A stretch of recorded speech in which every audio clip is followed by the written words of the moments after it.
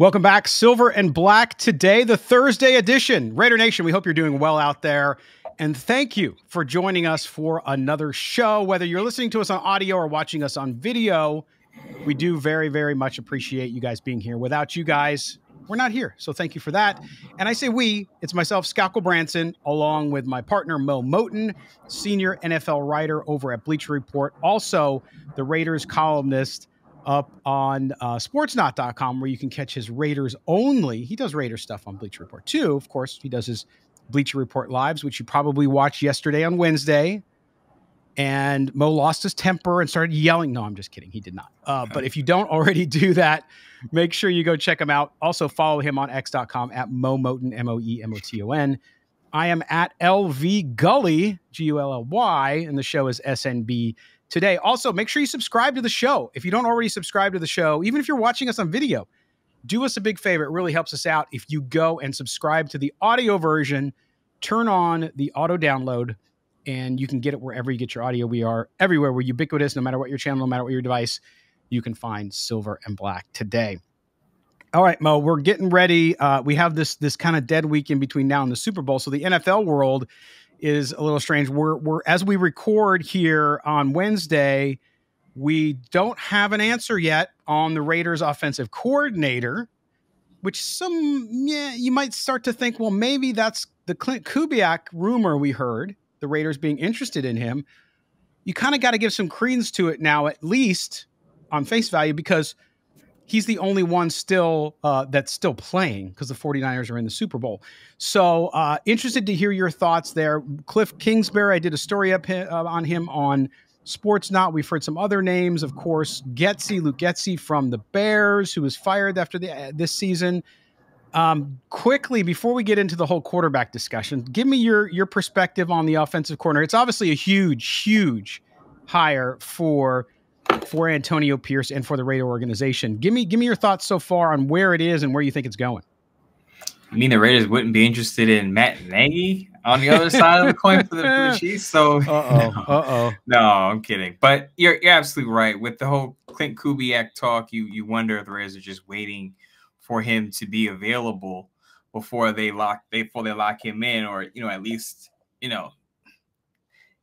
bring him in to say, okay, he's our front runner for the offensive coordinator position. But I will say that, who knows? Maybe they maybe they hire Cliff Kingsbury, who was the guy that I brought up a while ago via Colin Cowherd through his sources. Maybe Alex Van Pelt. Remember, I don't know, a lot of people would say Alex Van Pelt didn't call plays. He did call plays for one playoff game against the Steelers when Baker Mayfield was there. I actually wouldn't mind Alex Van Pelt, but I think Clint Kubiak is the number one guy that Raider Nation is talking about right now, simply because he's in San Francisco. When you're under Kyle Shanahan and you get that shine, you're going to get a lot of buzz. It's similar to Sean McVay and Los Angeles. So I understand why Raider fans would want Clint Kubiak, but I will say that I wouldn't be bummed if the decision came down to Alex Van Pelt or Cliff Kingsbury. Yeah, I think the three of them are interesting, and I think each one of them, like any candidate, and this is where we got into it the other day, and of course we'll talk about quarterbacks throughout this show because that's the focus today.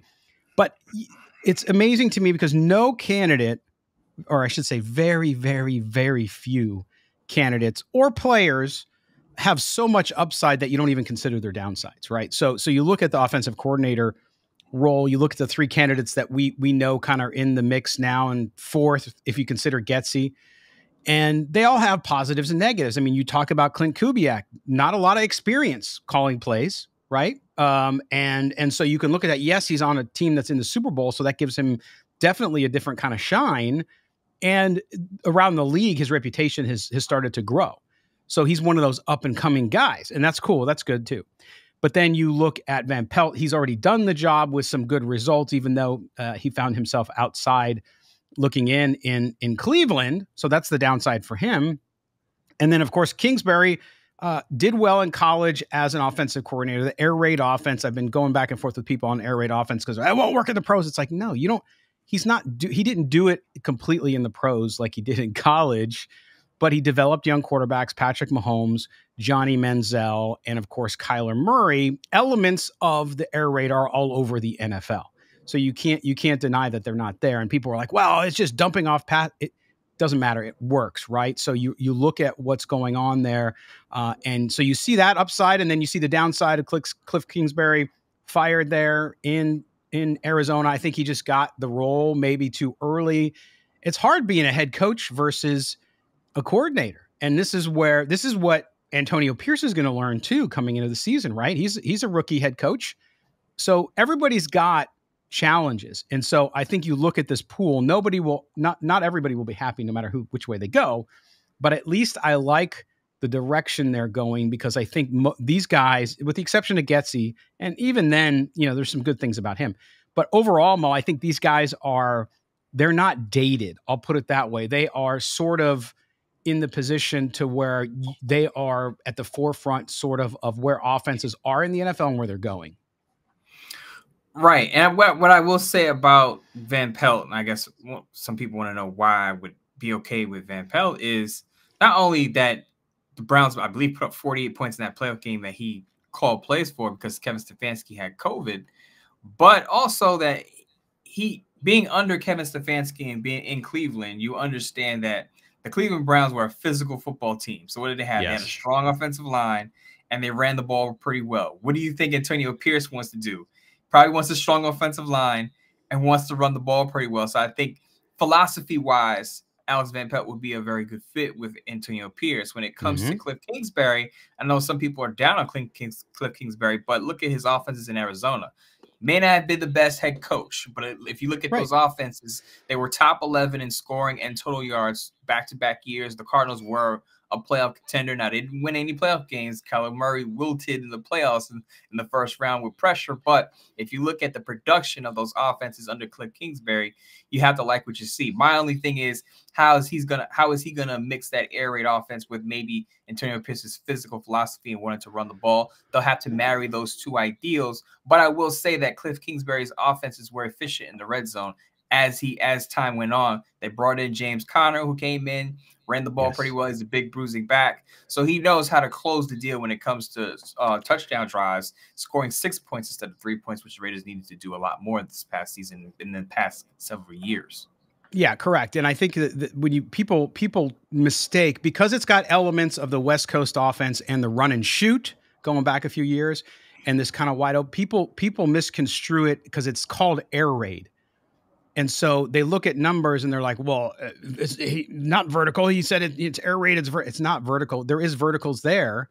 There's verts. There's a wide open offense that allows for the quarterback. Now in college, it's much more limited because in college quarterbacks don't read defenses like they do in the pros. It's just more difficult.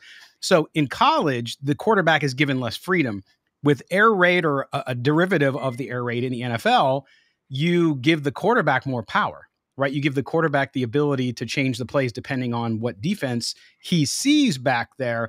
And so there is a lot of dump off passes, but that is the NFL today. When people criticize, well, there's going to be a lot of screen passes. That's how the NFL is, because what the NFL has learned and what the air raid helped bring in is the fact that it's easier to pass the ball short than it is to run the ball. But to your point about Antonio Pierce, the run is important in the air raid, actually, if you do it correctly and you do it physically. So you're right, melding them together would be an interesting mix. But if I had to bet today, Mo, I would say that it's going to be Van Pelt. And I think it's because of his experience, right?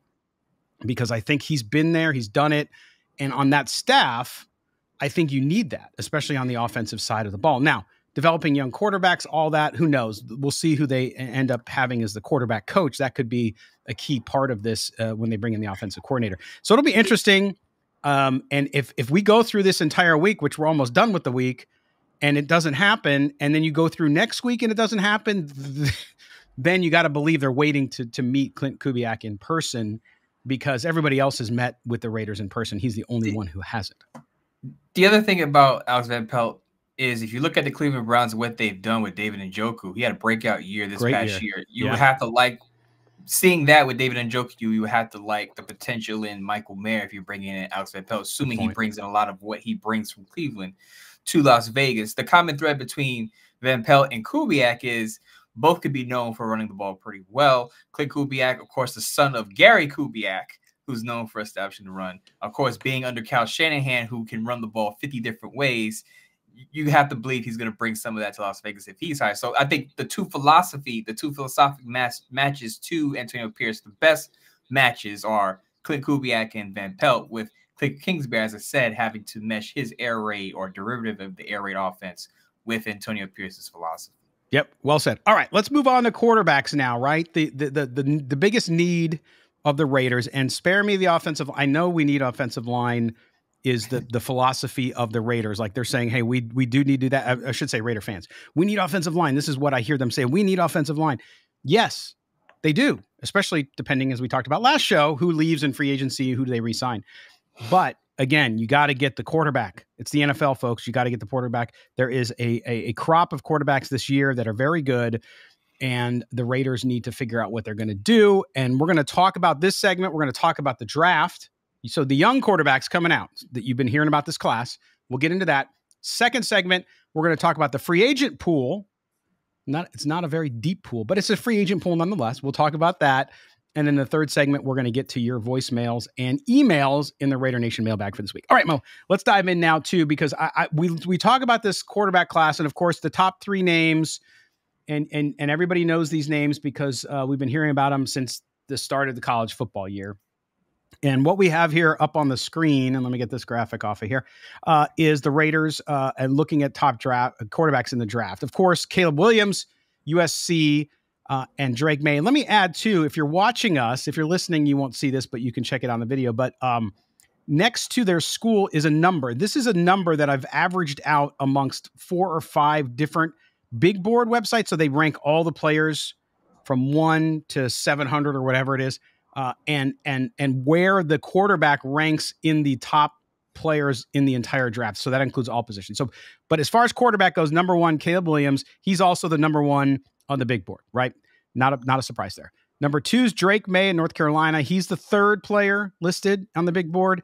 Number 3 is Jayden Daniels. He's 11. Then you have Michael Penix Jr. at 20, Bo Nix at 22. JJ McCarthy is the 6th rated quarterback. He is positioned in the 57 in the draft. So basically second round, low second round ish. Then there's a big drop off here. Although a couple players that are very interesting. Michael Pratt from Tulane at 75, and then Spencer Rattler from South Carolina at 93. That's the top 8 quarterbacks. And you look at this, and Mo, and I'm going to flash now on the screen too. Remember the Raiders draft pick. So look, top 5 quarterbacks, basically 1 through 22 is the range. You look at the Raiders picks. They have 1 pick in the top 22. Okay. Not to say that they couldn't get a quarterback later and try to develop them, but if you want to get up and get one of the top quarterbacks that we just showed you in the top 5 of this pretty deep class, then guess what? The Raiders are going to have to make some moves here, I think, Mo. But you look at that list of those players and who they are, and it's going to be tough because everybody said, well, they got to trade up, got to trade up. We talked about that. It's harder to do than it is to say it. But when you look at that class and you look at those 8 guys and the position the Raiders are in, what do you see? And I think I said this on Tuesday's show that if the Raiders are going to stand pat at 13 or even you move up to 8 to leapfrog the Vikings and the Denver Broncos, the likely targets are Bo Nix and Michael Penix. So I think you would have to narrow it down to those 2 guys, assuming Caleb Williams, Drake May, and Jayden Daniels all go 1, 2, and 3. And I know a lot of Raider fans don't want to hear that because they want one of those 3 top quarterbacks. But as I said, the only possibility that the Raiders get one of those 3 is if the New England Patriots, who sit at 3, don't like the 3rd quarterback available among those top tier guys. Right. If that's not the case, you're picking between a quarterback who has the pocket presence, has the deep ball accuracy, and Michael Penix, but has an injury history, or you're choosing Bo Nix, who's more reliable when it comes to availability in his collegiate career, but a lot of people criticize him for not having the arm. I will say that just because a quarterback, and this is usually applied to running backs, Jordan Reed of another network says this a lot. Just because a player doesn't do something in college doesn't mean he can't do it in the pros. And it's usually attached to running backs who don't catch the ball a ton in college. And they say, well, he doesn't catch out of the backfield. Doesn't mean he can't. just doesn't mean he wasn't asked to do that on the collegiate level. With Bo Nix, I think you can apply the same principle where a lot of people says, well, he doesn't have a big arm, doesn't have deep arm accuracy like Michael Penix. And I will say, in Oregon, that was the offense, screens and short passes. It doesn't mean that Bo Nix cannot stretch the field. That's what he was asked to do at Oregon. Yes. So I think with Bo Nix is going to be important, and I know he's down in mobile.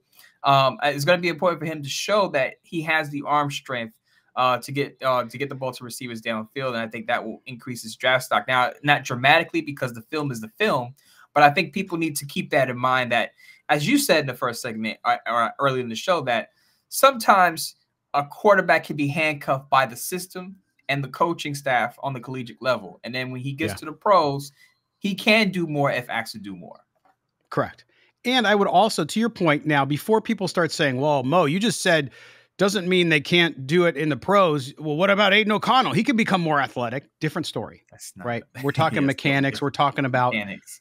We're talking about weight training, arm strength. Because remember, and I'll give an example, and I think even though he's a bigger guy, Bo Nix reminds me a little bit of Drew Brees coming out of college. Because when Drew Brees, if you read the draft report on him, it was, okay, he was smaller, number 2. He's 6 foot. Bo Nix is 6'2".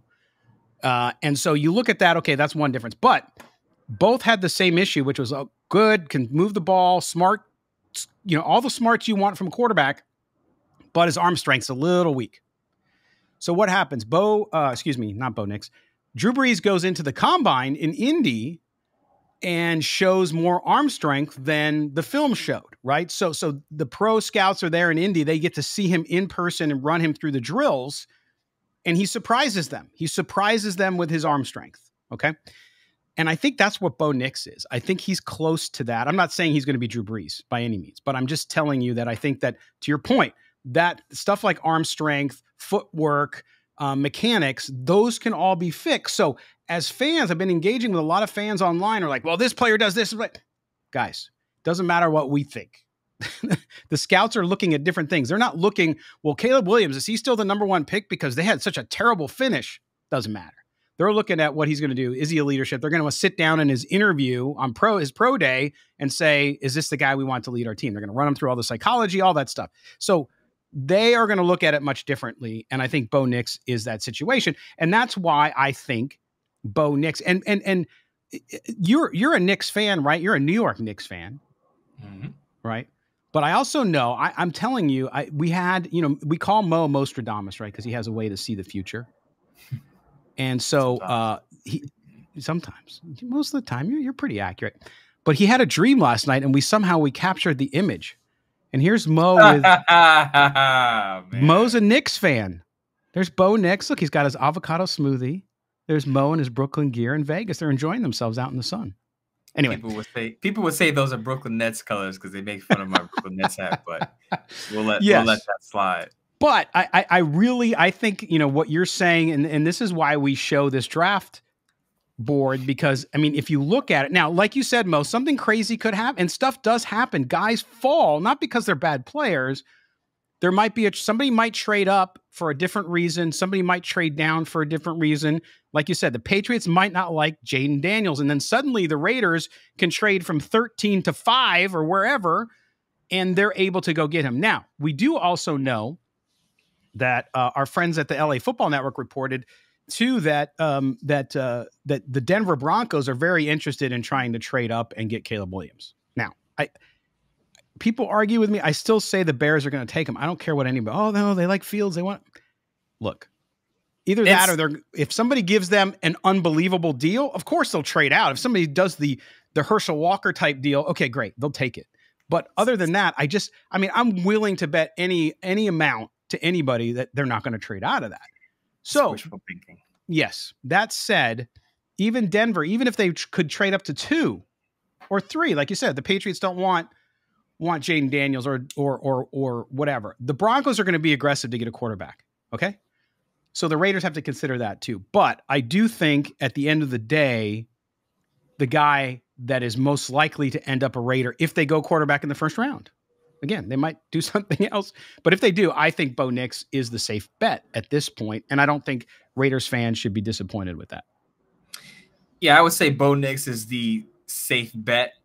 simply because if you're skittish about Michael Penix's injury history, Bo Nix would be the option, right? Because that's going to be the knock against Michael Penix throughout this evaluation process is what are the medicals going to say about the condition of his knee? Because we hear all sorts of reports after the combine about a player's injury history, past injuries, recent injuries. Now, Michael Penix has been healthy recently, but it's been talked about ad nauseum about his knee and, all the surgeries that he's had. So that's going to probably knock him off. That'll knock him completely off some boards. Yes. I will say that. Some teams will.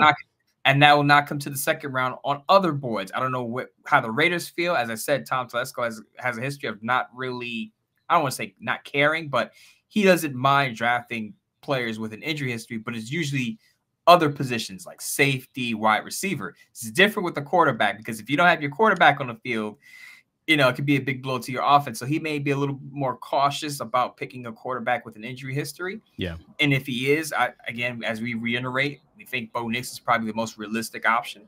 But if he's not worried about Michael Penix's knee, if the medicals aren't as bad as we think they are going to be about Michael Penix's knee, then Michael Penix joins in that discussion of he could be a possibility in the first round. Even if the Raiders do, let's say, trade back. Let's see if the Raiders are seeing other Michael Penix slip in the draft. Let's say he passes the Raiders. Let's say he's still on the board at 20. Remember, the Raiders could still trade back up into the first round. We've seen teams do this. The Baltimore Ravens, when they got Lamar Jackson, traded back into the first round to get him. Right. So if Michael Penix does fall, don't say, well, they're going to pass on Michael Penix because they took a cornerback or offensive lineman at 13. They could still move up and get him if he slips a bit. Yeah, it's a higher risk. But again, I mean, looking at this list, Mo, and this is the point I wanted to make before we close out the segment and get into the free agent discussion, which is the idea here that once you get past Bo Nix or Michael Penix, let's say you have them ranked flip-flop, whatever, 4 or 5. Once you get past 5, there's a big drop-off, right? And so you don't have to worry about if they like JJ McCarthy. I'm not saying they should or they do, but let's say they do. You don't have to go. Now somebody could overreach and pick them. That always happens. But past 5, past pick 22 or the early 20s, then there's the drop off. So then at that point, if these guys are gone.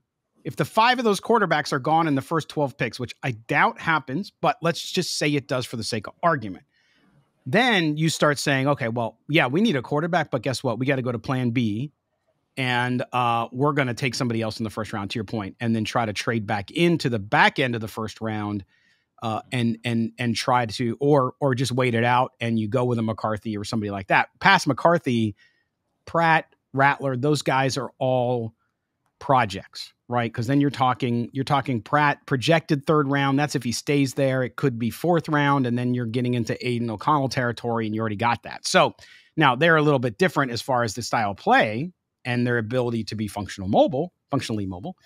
So it's a different situation there, but it's going to be fascinating.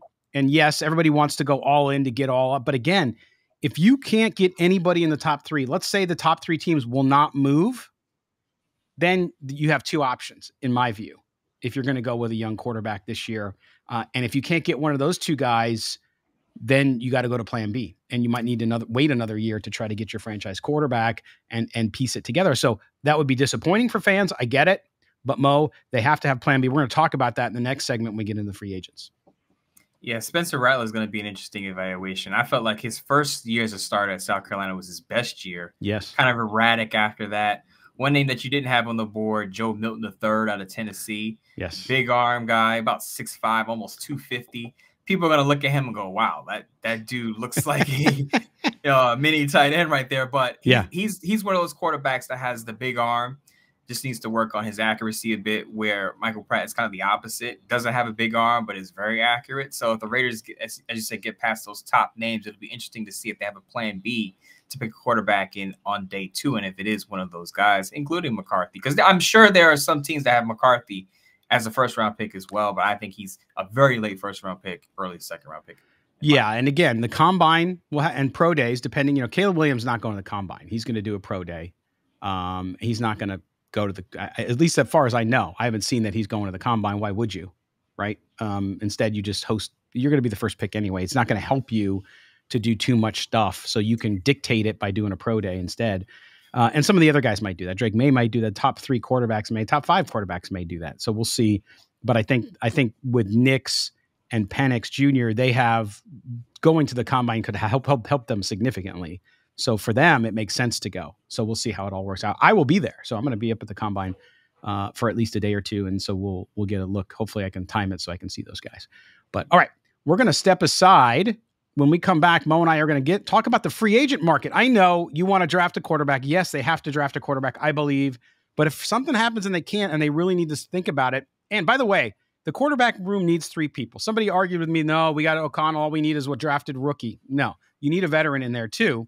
So we're going to talk about veterans that are available in the free agent pool this year in the NFL. You're listening to Silver and Black Today. We're coming back right after these words.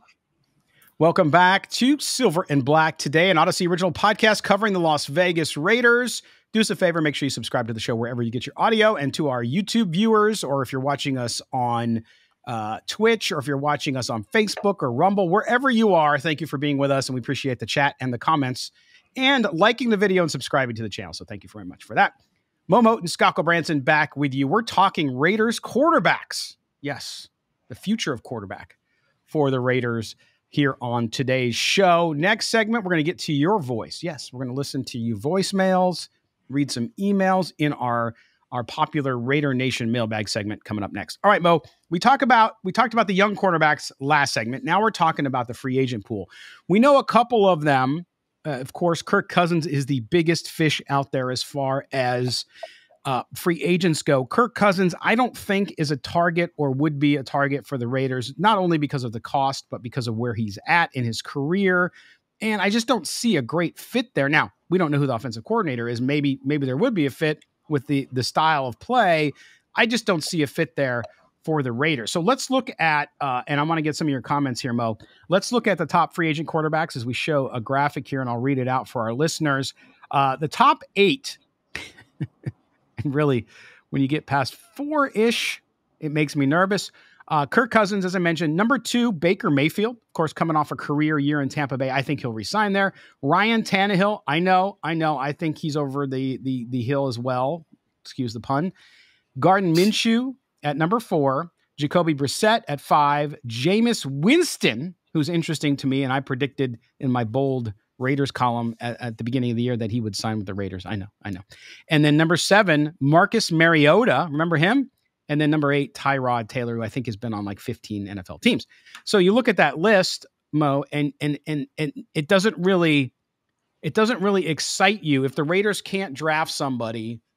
We know they need a veteran to bring in. You and I have been talking about Justin Fields, which has been very polarizing in Raider Nation. Some people like the idea, some people hate the idea.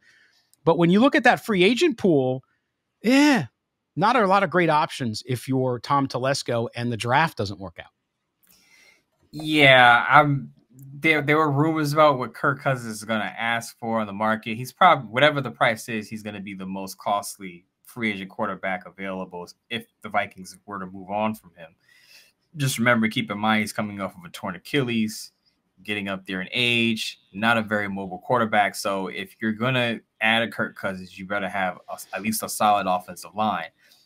I think we agree on this. I think Baker Mayfield is probably going to wind up staying in Tampa, even though he just lost his offensive coordinator in Dave Canales. I think he stays in Tampa and has another solid year there. Maybe they promote Thad Lewis, who's also a favorite of Raider Nation to be an offensive coordinator. Maybe Tampa promotes within, they keep Baker Mayfield and keep that offense rolling.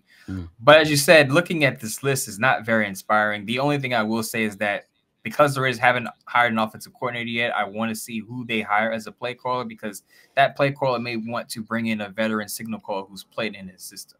Yeah. So once we know who the offensive coordinator is, then we can connect the dots on maybe who they sign as a bargain bin, or as a veteran free agent to come in and push Aiden O'Connell for the number 2 spot and possibly compete for the starting job along with the rookie.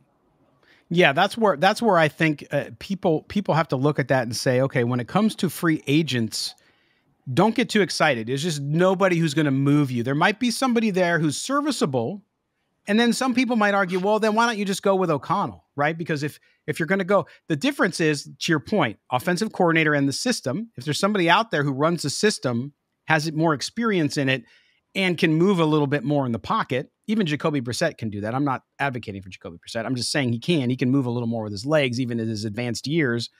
But so when you look at that, you have to kind of, I think, temper your expectations. If that one of the other names that's been out there, because he's going to be released, and it's interesting because people are bringing it up. When we brought it up a year ago, people were or 2 years ago, people were crazy, calling us crazy. Is Russell Wilson? The Broncos are going to release Russell Wilson and eat that massive, massive contract. Tell me what you think of Russell Wilson and some of these Raider fans and folks who are questioning whether or not he would be a fit in Vegas. I question the fit in Vegas. I mean, listen, I don't know Russell Wilson personally, but reading the reports of how not that he was a bad person in Denver or Seattle, but the reports and his former teammates, some of them say that he could be a bit standoffish. Now, that has nothing to do with his production on the field. A productive quarterback is a productive quarterback. Right.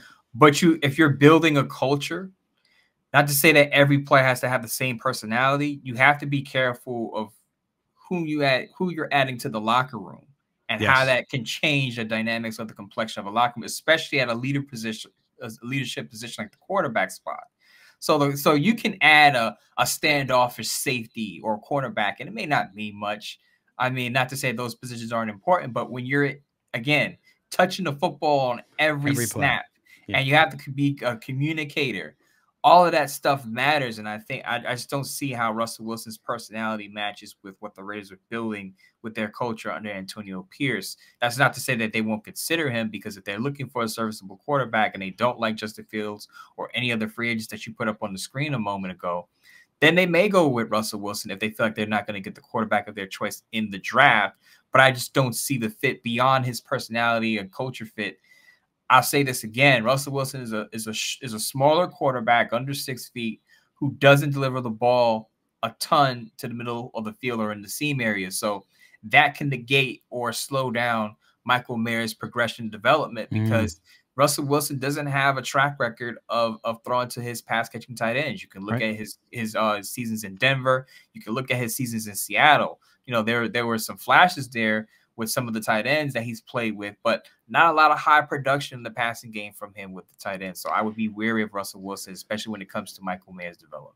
Right. And I think it's not bad mouthing Russell Wilson to say this. I just think to your point about culture, I don't think he fits in with Antonio Pierce's vision for the team as he's articulated it to us. Right. That's not to say you can't be a quiet quarterback or more, like you said, more reserved, but on the field, you have to lead in a certain way.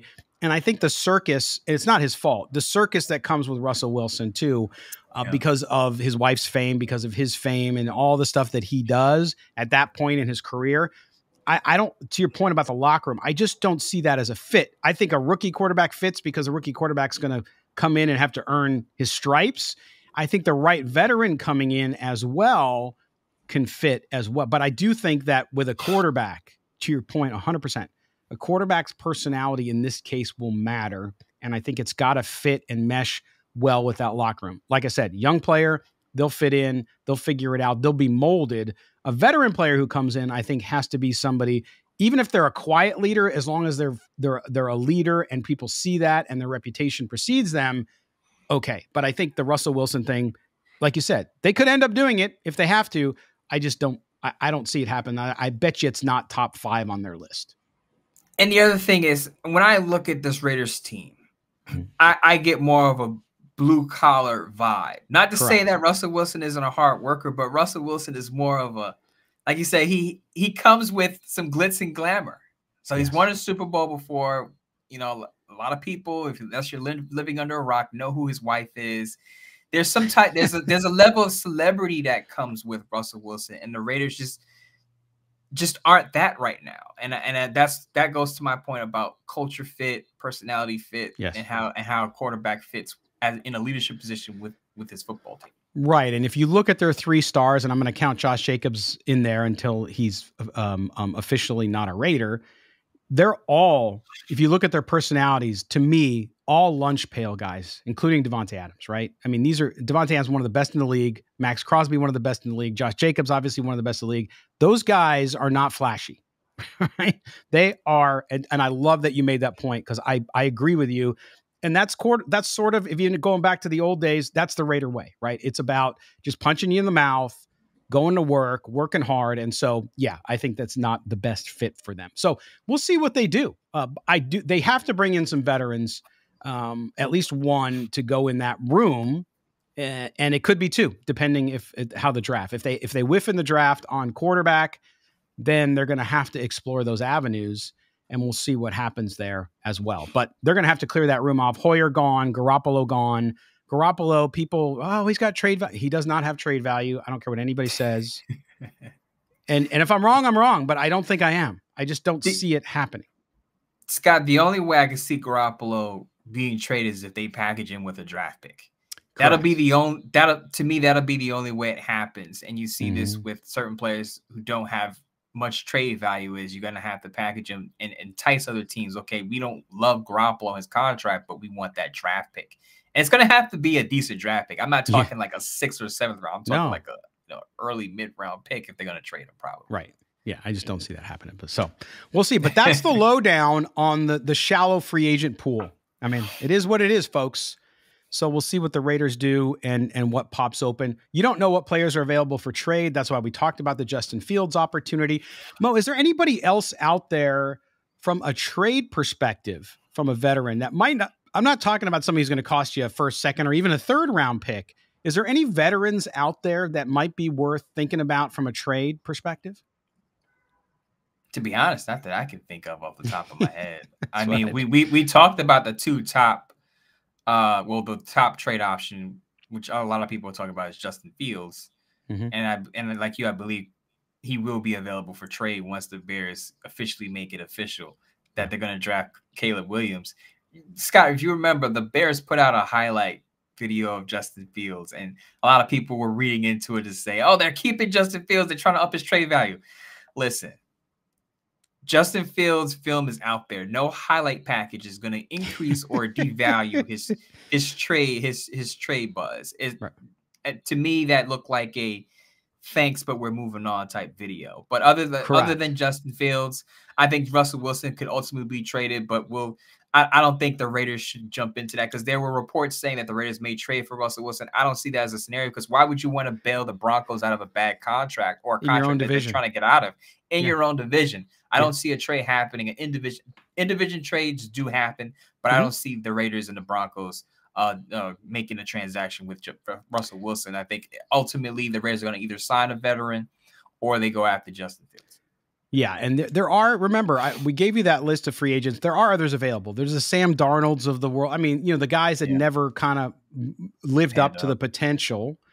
And so those guys are available too. But I didn't name them on there because I just didn't think they were somebody that the Raiders would go to because, again, would I take those guys over Aiden O'Connell? Probably not. I mean, some of them can move a little bit, including Wilson and Jones and these guys.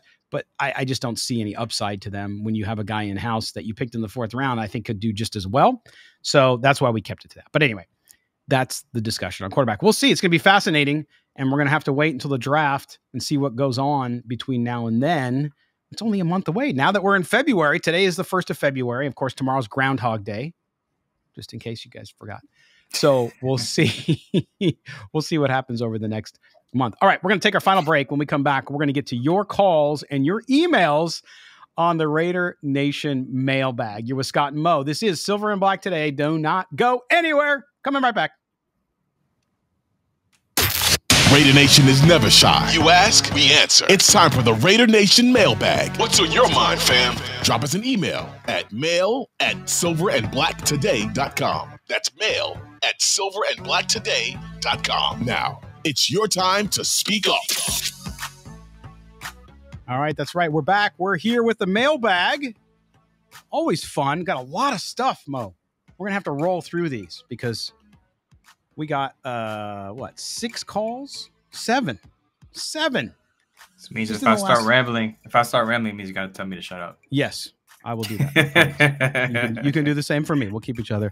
We got some usual suspects on today's show too. Repeat callers, a surprise caller as well. Some girl named Monique. Stop it. I don't know. She says she knows you. I don't know. Stop it. I'm just kidding. Having fun. All right. So let's roll with this. We'll get to the calls and great stuff coming up. Okay, first up is our buddy Nodak Raider, who I believe is in North Dakota. So he's freezing his ass off. You know that. He's got to be. But anyway, here comes Nodak Raider, our first call up on the Raider Nation mailbag. Oops. If Nodak. It would help if I... Crazy offensive idea. Oops. Cliff Kingsbury is offensive coordinator. Russell Wilson is quarterback. This will stir the pot. Cliff Kingsbury is an easy offense to know, understand. It's a college offense. Russell can handle that. Russell cheap, signed to a league minimum deal. The rest of his $40 million contract is paid by the Broncos. Signs for 1 or 2 years. You draft a quarterback, J.J. McCarthy. He's young. He's 21. He'll be 23 if you sit him for 2 years. Wow. Do the Jordan Love routine. He becomes your starting quarterback in 2 years. Devontae may not like that idea, but we need a quarterback with a future, not necessarily this moment if we want to win Super Bowls in the future. Thanks. All right. There's Nodak Raider. I don't know that I agree with anything he said there, but I respect it. Thank you, Nodak Raider. You love it? He touched all the third rails with that quarterback plan. It was awesome. Why do you think I played it first? Russell Wilson is a polarizing quarterback target within Raider Nation. So is J.J. McCarthy. And then also Cliff Kingsbury, people push back on it. So he touched every third rail with his plan. Though I love the fact that he went out there and put out his idea. I will say did his research. Right. And he definitely did his research on this before he made the call. So shout out to him for that one. Yes. It's not a plan that I would implement personally. Yeah. But I like the fact that he came on here with a plan. And I will say this, that while I said in the second segment that Russell Wilson is not a fit, that's not to say the Raiders, they may disagree with my opinion on that. They may think he is a fit. So I'm not going to write off the Russell Wilson thing. I just don't see it happening.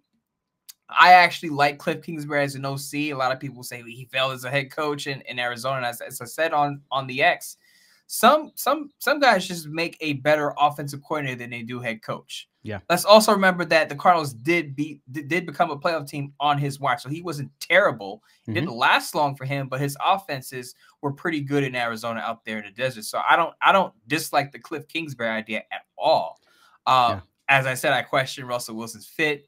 I'm not a big J.J. McCarthy guy. I will dig deeper into his film and give a full assessment of him.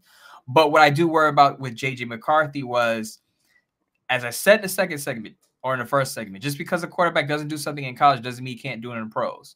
But you do question, can he carry an offense? Now you're probably saying he doesn't have to carry an offense if you have a strong run game.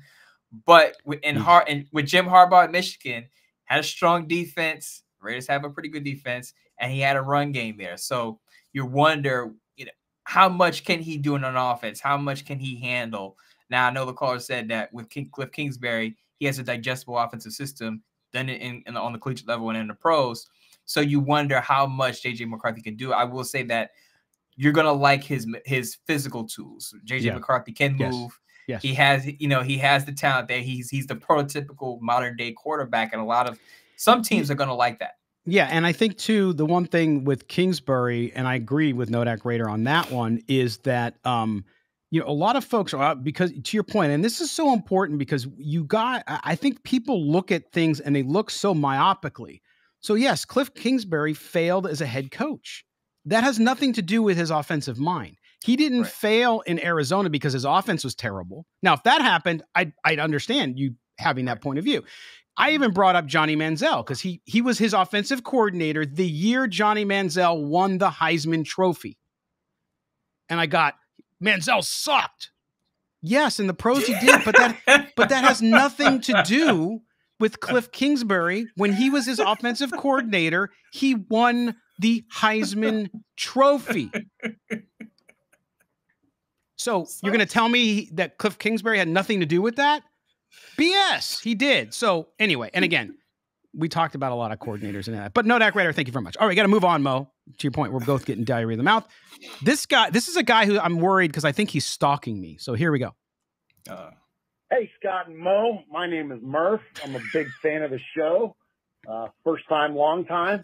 And I just wanted to call and say that there is a massive debate amongst Raiders fans on the social medias where typically arguments go to like just live forever, right? Because no one ever just agrees with each other and gets along. And also no one's ever changed their mind on social media based on someone else's posting. But anyways, I digress. Yep.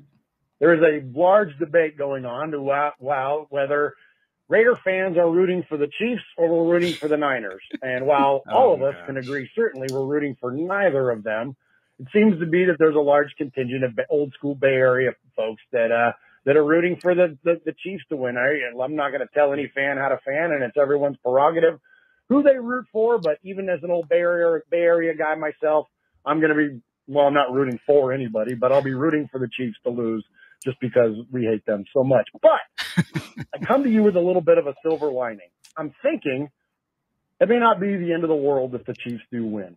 And the reason why I say that is that rarely do players and coaches get a chance to call their shot and walk off into the sunset. And wouldn't it be amazing if Andy Reid and Travis Kelce packed it up and went to the house after winning the Super Bowl? So as unfortunate as that may be, it would spell good things for our chances in the league and in the division going forward. We already know we can beat them at their best, but it would clearly give them a disadvantage versus the rest of the league and the rest of their schedule. So anyways, I'm going to go crawl back into my dark hole of depression. Yeah. And not watch the NFL for at least a couple of weeks. So my blood pressure can chill out. Okay. Love you guys. See you. Bye. All right. There's our buddy Murph from Raiders Fan Radio. You could always count on Murph to bring you the positive side of almost anything. And that's why we love him. That's why he does our post-game show with us during the year for the Voice of the Fan segment. So go ahead. I almost sent out an SOS from Murph because I didn't know where he was going with that when he said the silver lining to the Chiefs win. I was like, somebody needs to check on Murph. He's talking about silver linings for a Chiefs win. I don't know where this is going, but he brought it back, and he made a point that a lot of people are talking about, that maybe Andy Reid and Travis Kelce ride off into the sunset if they win the Super Bowl, because what more does Andy Reid have to prove at this point if he does win another Super Bowl in Kansas City? What more does Travis Kelce have to prove at this point? 7 straight seasons over 1,000 yards, 4-time All-Pro, multiple Super Bowl rings. They can both say, look, this run was our best run because a lot of people doubted us. Instead of being the favorites, we had to go on a roll for the first time. We were underdogs in our last 2 games. This is the way we want to go out. We overcame a lot of the naysayers. We have nothing else left to prove. We have nothing else left to show. We're older in our careers. We could just walk off. And I will say that would be great for the division, because you're taking away, a future Hall of Famer, 2 future Hall of Famers at their respective positions. But I will say you still have to deal with Patrick Mahomes. And depending on who the offensive coordinator, head coach will be, you'll still have those battles. But I agree with Murph. It would be less of, I will say that Raiders fans wouldn't miss Travis Kelce running wide open for another 25-yard pass down the middle again. No one consistently has been able to contain him. So there you go. All right, Murph, thanks, man. We appreciate you, and we'll see you next week on Raiders Fan Radio, or when you guys do a show. They do it less frequently during the off season, which you can understand. So, all right, next is our good friend. You and I always go back and forth with him on X, and that is our good buddy Rock Raider. What up, Miss Tomo? What up, LB Gully? It's your boy, Rock Raider 585. I just had a quick question. You think it would be a foolish move for them to wait for Clint Kubiak for the San Francisco 49ers, or make a rush decision to get an offensive coordinator so they can get the ball rolling? Me, myself, personally, I would love the Kubiak hire. Anything Shanahan we can get on offense for the Raiders, I think that would be amazing, especially with all the weapons we have. That's the only question I have for today. I just want to say what's up to my boys, my guys. Miss you guys. I've been working so much. I really don't be interacting with you like I used to, but I'll still be listening to every show. Y'all take care. Rock Raider 585 out. All right, there you go. Love that guy, man. He works his butt off. And hey, All good, man. You got to provide for you and yours. So that never need to explain that. And always good. And he brought up a good point there, Mo, to me, which is, do they wait? I think. Look, my philosophy. This is a life philosophy, not just football. Okay. Never make choices just because you need for expediency. Right? There are some choices in life you have to make. You have a decision, split decision. You got to make it right there. But in this case, I don't think so. If they really like Clint Kubiak and they want to wait to meet him, yes, they run the risk of losing other people. But guess what? If that's the guy you're really interested in and you can't move on without first talking to him, then you got to wait. First of all, I'll say Rock Raider 5-5. I got to get you back up to New York because you lost your New York accent. You sound Southern, bro. We got to bring you back to. We got to bring you back to Brooklyn or the Bronx. We got to get you a New York accent back. That's number one. But shout out to you. But no. But in all seriousness, I think it's a good question simply because, as you said, do you wait with the risk of what if Clint Kubiak doesn't want the job? What if you interview Clint Kubiak and he's not interested? He wants to go in another direction, and Van Pelt and Kingsbury, sign up for jobs elsewhere. Then what are you going to do? What's plan B? So I think in this case, it depends on how much the Raiders want Clint Kubiak. If he is their number one by a wide margin, then you wait for that guy to come open, because if you don't want to have the hindsight of what if we had just waited for Clint Kubiak, because if he goes somewhere else and he's super successful, then you're like, we had that guy at the top and we let him go because we were hasty. So I think if he is their number one, you wait for him, to handle his business in the Super Bowl. If he's not, and he's maybe 1B to Van Pelt or 1B to Cliff Kingsbury, then you pull the trigger and you hire one of the other two guys. But it's going to be an interesting decision, because I'm sure those are the three guys we talked about. And of course, Luke Getsy's in the discussion as well. But I'm sure the Raiders have other offensive coordinators they're considering just in case they are targeting Clint Kubiak and he doesn't want the job. Yeah, but very important role, because the Raiders' offense has been broken, extremely broken. So they've got to fix it. Okay, we're moving on. Rock Raider 585. Thanks, man. We appreciate you calling in. Get you back to Brooklyn, bro. Brooklyn. Hey, come on now. Okay. So then we're going back out to the West Coast. Victor in the Central Valley. Hey, what's up, guys? This is Victor here from the big Central Valley, California. Listen, I was wondering if the Raiders might be targeting a quarterback in the first round, maybe the second round. And now that we have Tom Telesky as our general manager, do you think that he might pick up somebody like a Justin Herbert style? And if that's the case, who would this quarterback be? I would see if you guys would like to comment on that. All right. There you go. Victor from the Central Valley. All right. Appreciate you calling in. And yeah, I mean, we talked about it earlier in the show, but I think that, a Justin Herbert type quarterback would be fantastic for the Raiders. But I think that's why we look at the guys in the draft this year.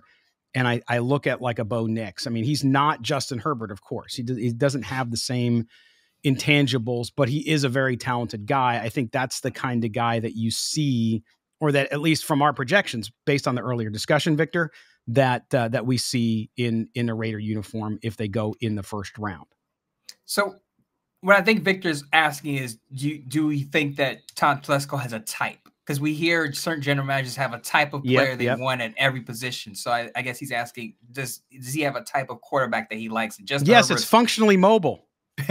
Yes, because that's what Justin Herbert is. Right. Justin Herbert is also a big quarterback. Not necessarily. I think a lot of people assume that he stretches the field a ton with a big arm. Didn't do that a lot in Los Angeles. But the athletic profile, you could see he's a modern day type of quarterback who can do it all if necessary. And I think if you're looking at quarterbacks in the draft where the Raiders are going to be picking, there's no Justin Herbert that's going to be available at 13. Nobody's 6'6". Right. So I talked about Joe Milton, who has a big arm. He's 6'5", about 250. As far as another day two quarterback, Spencer Rattler, who had a better tenure in Oklahoma under Lincoln Riley. As I said, I should have said his first year in Oklahoma was probably his best year, but erratic. But he doesn't have the stature. He's more of a slender quarterback, I believe about 6'1". So just to look at the quarterback list this year, there are a lot of quarterbacks on the slender side. Even Jayden Daniels, when you talk about, when the discussion comes about Jayden Daniels, the knock against him is, oh, he's slender. He's about 185. We'll see what he weighs at the combine. But to answer Victor's question, you could get the athleticism of a Justin Herbert where the Raiders are picking, but not necessarily the size and the athleticism combined. I think Justin Herbert is Justin Herbert. There's only one Justin Herbert, of course. When it comes to the profile of the quarterback, it'll be hard to find out where the Raiders are picking. But I will say, Tom Telesco got Justin Herbert from where? Oregon. Where does Bo Nix play right now? Yeah. Oregon. You don't scout the school, you scout the player. But I'm just saying he was willing to dip into that Oregon pool before. Let's see if he's willing to do it again. Correct. And I mean, you look at, to your point about a Justin Herbert, I mean, that size, Milton's the only guy that is close to that size in this class. But you look at Bo Nix is basically, I think he's an inch shorter, but he's about the same size as CJ Stroud. And I would say build wise, CJ Stroud might have a little more beef on him, but not close. I mean, but I should say it's close. So I think they're comparable, not talent wise per se, but size wise from that, and the mobility wise as well, right? Because CJ Stroud is not a running quarterback, and neither is Bo Nix, although Bo Nix can run, I think, a little better than CJ Stroud actually, but he also can move around in that pocket and create. So great, Victor, great call. Now we go back out to the frigid Midwest, and we're going to talk to our good friend Dominique in St. Louis. Dominique is always on the YouTube channel having fun in the chat. So here he is. Hey, Scott and Mo, this is Dominique from St. Louis. Appreciate all you guys do. Appreciate your honest and realistic views. I got a quick solution, I think, to the quarterback position. Let me know what you guys think. First and foremost, of course, keep AOC on the roster. Secondly, I would like to do everything possible to trade up for Jayden Daniels. Thirdly, I would like to bring in a vet. That vet I would bring in is Marcus Mariota. Hear me out. He's not a scrub. He'll be cheap. He signed for a 1-year deal for $5 million before this year with the Eagles. So I think we can get him cheaper than that, maybe $4.5 million. He'll be a great locker room guy. He can be a great mentor. He will push these guys. I say let all three of these guys compete. He's only 30 years old. He's mobile. He started games in this league. He's had success. I know it was a long time ago, but in college, he did play in kind of a spread, air raid offense. I know we're talking about getting Cliff Kingsbury. But let me know what you think about that. Have Marcus Mariota, Jayden Daniels, and ALC. Let all three of those guys battle it out. May the best man win. But just let me know what you guys think about that. Thanks. Talk to you later. All right, Dominique, St. Louis. Appreciate the call, man. Send some emos. But listen, so you look at his point of view here. So we talked about this earlier in the show about a veteran coming in. And if the Raiders did move up and get a Jayden Daniels, then the veteran you're going to have behind him, if you couldn't get like a Justin Fields, which I still am a fan of, at least trying, then somebody like Marcus Mariota, I know the relationship he had with the Raiders was under the Gruden regime, would be interesting. I'm not saying that he is a guy that's going to come in and start for you per se, but for all the reasons Dominique said, the cost, the leadership, of course, the Hawaiian community in Las Vegas is massive. You guys know that from the first time he was there. What do you think of Dominique's little plan there? So I'm going to put on my tinfoil hat for a minute with Dominique's theory. Now, while I paused when he mentioned Marcus Mariota, but I will say I'll connect it to this. There have been people in Philadelphia who have DM'd me, messaged me, and said, "Hey, what's going on with these Chip Kelly rumors that the Raiders may be interested in Chip Kelly as an offensive coordinator?" Apparently, it's been talked about over there on Philadelphia radio. And I will say, who did Chip Kelly coach at Oregon? Oh, I forgot. In 2012.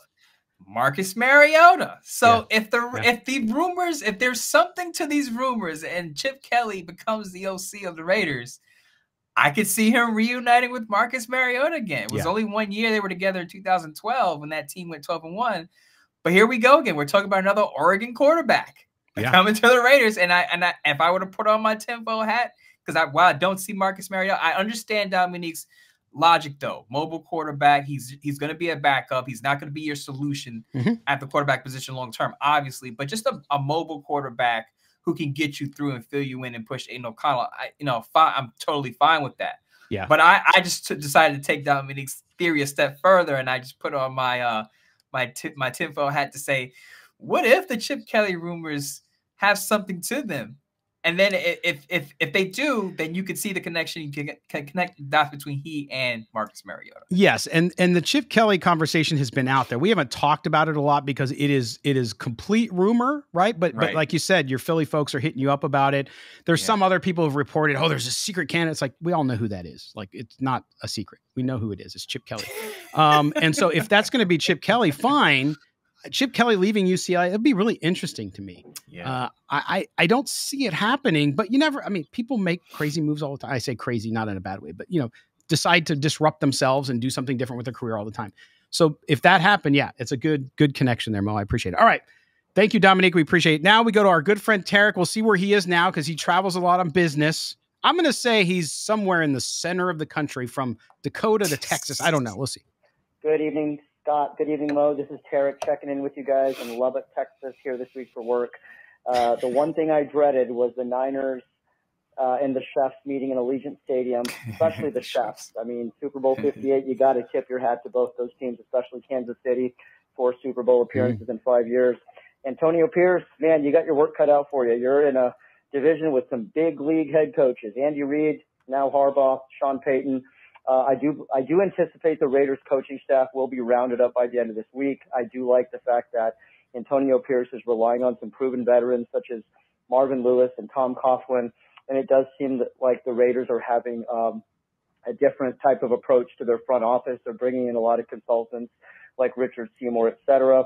I want to get your thoughts on what you guys think about the quarterback position. I mean, we've got to get it right, especially considering how heavy the AFC is with great quarterbacks. There are so many multiple approaches. There's the route of free agency. You got Kirk Cousins, Justin Fields, Russell Wilson.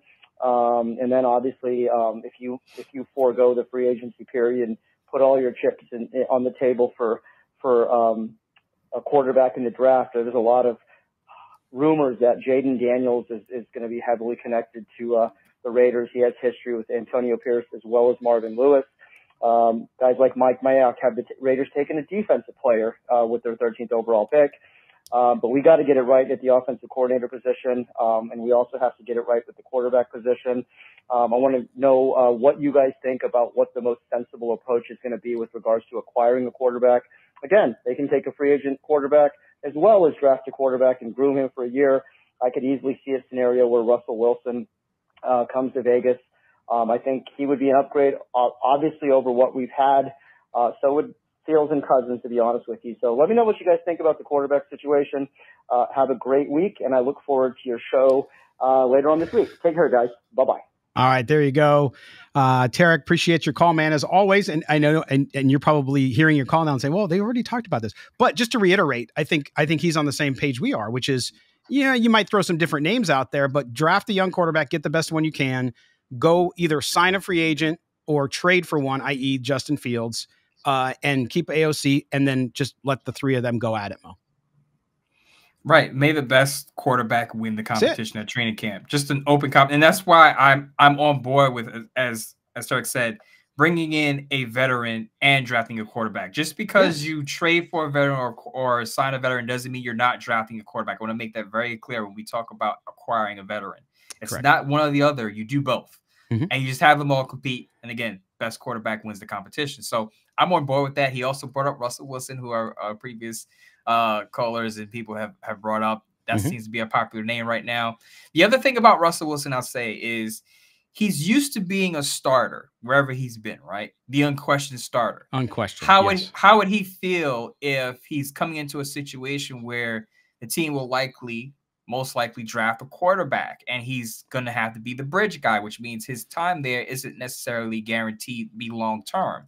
Is he going to be okay with that? Or does he want to go somewhere where he is once again the unquestioned starter? I think that's one point that we need to bring up that needs to be discussed, because as much as you could say, yeah, he's an upgrade, he's got to want to like the situation as well. So if he can go somewhere where he doesn't have to look over his shoulder at a rookie quarterback, he may choose that team over the Raiders, especially if he believes or thinks the Raiders are going to draft a quarterback early, because you assume when you draft a quarterback in the first round that quarterback could start at any moment from his rookie year to his second year. So Russell Wilson's runway could be very short if he goes to Las Vegas. The other thing too, and I hear this thrown out with Russell Wilson all the time, and then we'll close on this one. We'll get to our last call, which is, okay, he's going to get all that money. He's going to get released from Denver. He's going to get all that money, so he'll take the league minimum.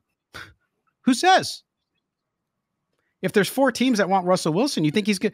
The league minimum is $1.65 million for somebody, a veteran of his experience. Okay. So if that's the case, why would you think he'll play for the minimum? You think he's going to be so desperate he's going to play for the minimum? There's going to be other teams who will sign him. Trust me. So this idea that he's going to, so then you start getting up to $3, $4, $5 million, and you're like, well, wait a minute. If I can get Justin Fields or I can get somebody else for that, why would I do? So let's just be realistic about the money too, because he's not going to come for $1 million. You're just not going to do it. Doesn't matter how much they're paying him. That's irrelevant. When you sit down and negotiate with a team, Mo, you don't say, well, I've got 40 million over here. So we're not going to pay you anything, Russ. We're going to give you the minimum because you're already making a lot of money. He doesn't give a crap. You're going to pay me what I am worth on the market, whatever that market dictates. If that market dictates, it might be $15 million, Mo. It might be. And to Tarek's call, I want to say that I understand why Raider fans would be interested in Russell Wilson. If you look at his numbers weren't bad this past year. 26 touchdown passes, only 8 interceptions. So he is a serviceable upgrade over what the Raiders have right now. So I understand the draw to him. But let's just understand, there are going to be some hurdles, some financial questions, some fit questions about him and where he wants to go and his desire to where he wants to land. Absolutely. Well said. All right. Thank you, Tarek. Appreciate it. On to our last call. And then we got an email to get to as well. This is Andrew up in Oakland. Old school Oakland up there. Let's hear Andrew. Hey, this is Andrew again from Andrus. Oakland. Sorry. And I said Andrew. Put this on the air because I know you're tired of me. But this whole Aiden O'Connell talk is nonsense. Yes, it is. Supposedly he is super accurate. I guess I watched him play in a number of games, and I think his accuracy is okay, but he threw behind guys all the time. Secondly, these conference finals, it's nonsense. Oh, call broke up a little bit. And number 3, this is not like a participant trophy league. Yeah, he's a nice guy, and yeah, we like to, give everybody their shot and all of that and make him feel good and all this. This isn't Little League.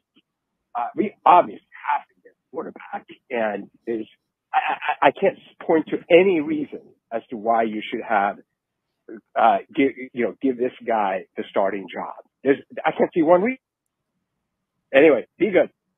All right, there you go, Andre. Sorry for calling you Andrew at first. I wrote it down incorrectly. But Andrus, always welcome to call, man. Just because you call it, you can call in every week. If it's a good call, we're going to put it on. So all good. But yes, so this is where I keep getting, and it seems to be, especially here on YouTube. Oh, we have O'Connell. He can start. No. And we like Aiden O'Connell. He can develop into a better quarterback, spot starter who can win you games in a crunch. Okay. But he cannot do more than what God gave him to do. You cannot suddenly become functionally mobile when you have his legs. You just can't, Mo. Here's the deal with Aiden O'Connell. He will compete for the position, but you're not handing over the offense to him as the unquestioned starter next year. He did enough where you could say, okay, he's made some progress. He can develop into something, a spot starter, what have you. But you're not saying, oh, we're good at quarterback because we got Aiden O'Connell. No way. No way. And as I said in the previous show, there are some that are pointing to the Chiefs game and saying, well, the Raiders beat the Chiefs with Aiden O'Connell as their quarterback. And Aiden O'Connell had a pretty good first game against the Chiefs. But I want to reiterate this. He didn't complete a pass after the first quarter in that second game where the Raiders beat the Chiefs in Arrowhead. Did not complete a pass after the first quarter. He also had a clunker against Minnesota. So while he had some good moments, we cannot forget some of the bad moments that he had.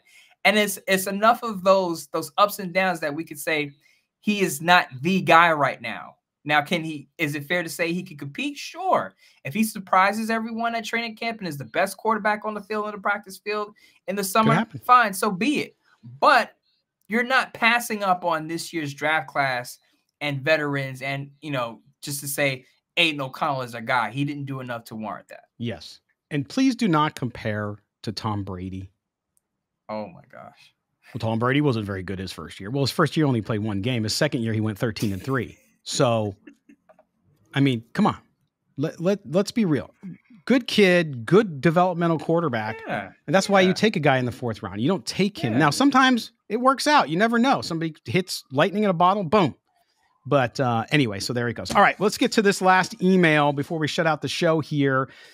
This one says, Dear Scott and Mo, love your show, but I have a couple questions regarding your QB discussion over the past few weeks. Boy, people want to talk about quarterbacks. First, you keep talking about Justin Fields, whom I like, he says, but I'm concerned that any deal, and most of what I see talk about is trading a 2nd-round pick or a 3rd, would limit the ability of the Raiders to move up, which require multiple 1st and 2nd-round picks.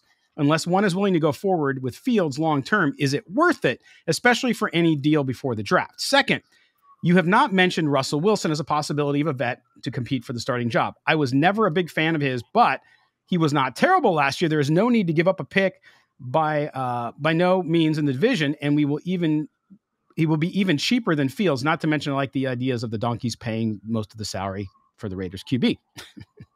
And he does have functional mobility, right, Mo? Why don't you think of this as a viable alternative, as you've mentioned Cousins in the past? Thanks, guys, and keep up the good work. That's Docs. That's the emails from Docs. We appreciate your email, Docs. And so a couple things here. Number one, I'm going to go back and just push on. I'm going to start with the Russell Wilson. Nothing says Russell Wilson will be that cheap. Justin Fields, now we'll get into the draft pick thing in a second, Mo, to get your take on this, but Justin Fields next year would cost you $6 million. Okay. Russell Wilson may cost you 10. So there's the money thing. We don't know how much Russell Wilson's going to be. He's not going to play for the league minimum. I don't care. He played for the league minimum if no one else would sign him. And I think someone else would sign him. Now, Mo, on the Justin Fields situation, 2nd-round pick, I would not be in favor of that. A 3rd-round pick, I think, is a good price for Justin Fields. And when you talk about, does it hamper you in trading up for a quarterback this year? No, because you can always trade future compensation. And that's the point I was going to make, is that you can, let's say the Raiders want to move up to, I don't know, 8, right? Let's say they want to move up to 8. It's not going to cost you a boatload of picks to move up 5 spots. Now, if you're moving up to 3, going to cost you a lot more. And for the most part, when you see those trades where teams move up into the top 3 or top 5, they're giving up future 1st-round picks. So that'd be the 1st-round pick in 2025, a 2nd-round pick in 2025. And sometimes you see it 2 years down the line. But I will say that giving up a 3rd-round pick shouldn't hinder the Raiders from moving up if they want to, because you always have the 2025 draft capital to dig into if you really want to move up to a high spot in the order. Correct. And to me, you give up the capital if it's the quarterback you think is going to be there for 10 years or longer. Okay. If it's a defensive end, unless it's some incredible game changer, or if it's a cornerback, no, you don't give up a lot of stuff to move up, I think. But with the quarterback position where the Raiders are right now, absolutely you do it. So I don't think it costs you as much as people think. And it's really interesting. People are, we can't give up draft picks. Well, we don't know what Tom Telesco is going to do. Hopefully he's wildly successful. But what have the Raiders done with draft picks? They've kept them. They've traded them, with mixed results. All of it is a crapshoot, folks. All of it is a crapshoot. So if you can do something to get that quarterback, one of those top 3 guys, I'd say you do it. Now, to trade up for Bo Nix or something like that, maybe not, depending on what the price was. But I do think that it's worth it. And I do think that, yes, I would not go for Fields past a 3. That's just me. Yeah, I agree. I'm not giving up more than a 3rd-round pick for Justin Fields. Right. That's my limit. I've heard 2nd or 3rd. Some GMs around the league have said a 3rd-round pick. Some have said a 2nd. Definitely not a 1st. But the 3rd-round pick is my limit. Yeah, absolutely. All right. So thank you guys so much for that. That's the Raider Nation mailbag. We appreciate you guys.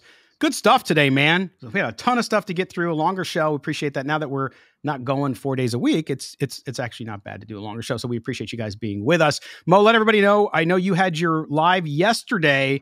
Let everybody know what you have coming up the remainder of the week so they can keep tabs on you. If you haven't checked it out yet, check out my latest Sports Not piece on offensive coordinators. next up, I'll talk about some of the guys that we discussed on today's show, why I don't like them or why I think they are a fit or why I don't think they're a fit. And after that, it's pretty much smooth sailing. Just waiting for the Raiders to give me some news to chomp on and write about. But it's been pretty quiet on the Raider front, which means there's usually something cooking. We'll see. If something does come up, it'll be up on Sportsnot. There you go. I love it. Also, make sure I got a lot of great feedback on my salary cap piece. So check that out up on sportsnot.com as well. We'll post Mo's latest piece as well as mine in the description below if you're watching us on YouTube, so you guys can find it very easily. That's good. I love it. All right, Mr. Moten, you have a good weekend. We'll get back right at this next week. Sure will. Be back. All right. For our producer, Mike Robier, from Moten, I am Scott Branson. This has been Silver and Black Today. Don't forget, please subscribe wherever you get your audio. Also, if you're watching us on one of the video channels, subscribe, hit that notifications bell, and also leave us comments. Get in the discussion there. We certainly appreciate it. You guys have a great weekend, and we'll talk to you next week.